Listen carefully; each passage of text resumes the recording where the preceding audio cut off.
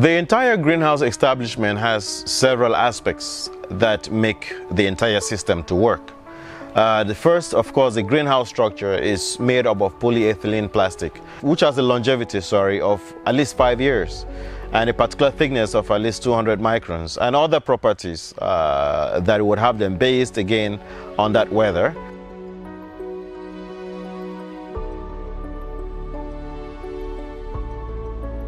On the sides of the greenhouse, you have insect mesh, but it's specially treated, ultravioletly treated insect mesh, which allows for ventilation.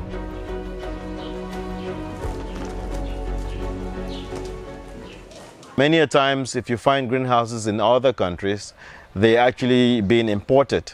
But the value that we add with being able to fabricate our own local greenhouses is the fact that they're actually being customized to adapt to the local environment.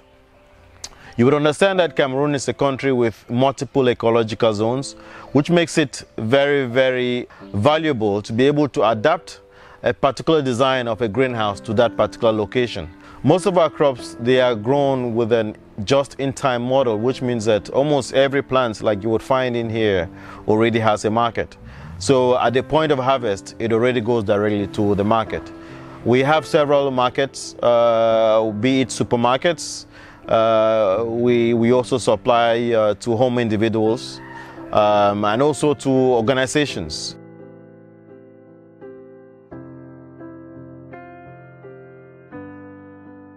As we started supplying produce that we grew, more demand came. So we started now production of produce.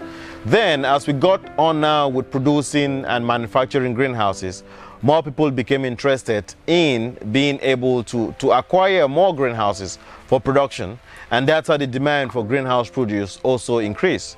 And that's how we're able now to come out with a franchise and a partnership model where we could go on some profit sharing mechanism, engage many more people who could be involved in growing several types of produce in many places. It has actually been able to help us standardize production to a point where a greenhouse in Douala or in Maro produces the same in terms of value and in terms of quality and quantity. If you are unable to have the right human resource, you'll be unable to produce. And when you're unable to produce consistently, you lose the market. For us to emerge as leaders in the domain of sustainable agriculture, we needed to have led by example. And leading by example is certainly meaning that we are able to put in places processes and procedures that actually cover the entire value chain of food production, and in our own particular case of greenhouses and greenhouse ventures.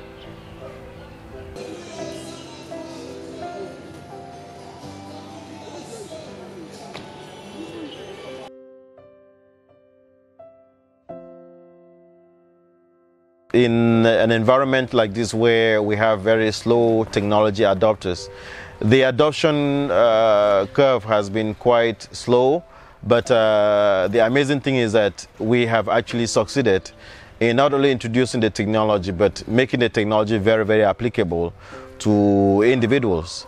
With a just-in-time method, it makes it possible for us to assure a market before we actually even get to harvest. It is the key to our success, and that key is very important because the general way that people do farms is that they farm, they harvest, and then they go look for the market. It is always very, very detrimental when you follow that procedure. Why? Because that time, the pricing of whatever has been harvested is determined by the market at that point in time. So you find yourself going to the market and not being able to sell, and then being able to sell at a pittance. In the greenhouse, we have tomatoes that grow up to 4 meters. So what you would grow outdoors within a greenhouse, it would be about 4 or 5 times that particular production. A year, you would have about 2.5 harvests, so 2.5. And imagine if each of the 400 plants you have within the greenhouse are giving you an average of 2 to 3 kilograms. So you're talking about 800 to 1,200 kilograms per greenhouse. But of course, we don't just produce everything because the greenhouse can produce. We produce what the market is actually looking for. In this greenhouse, you would find out we're growing tomatoes and bell peppers within the same greenhouse. And yes, it's because we have a very high demand for tomatoes and bell peppers. In the next house next to me, we have cucumbers and lettuce. And because, of course, we have a demand for lettuce and bell peppers. So we basically, right now, we have a list from bell peppers to cucumbers, to lettuce, to beetroots, to strawberries, even flowers in some particular areas.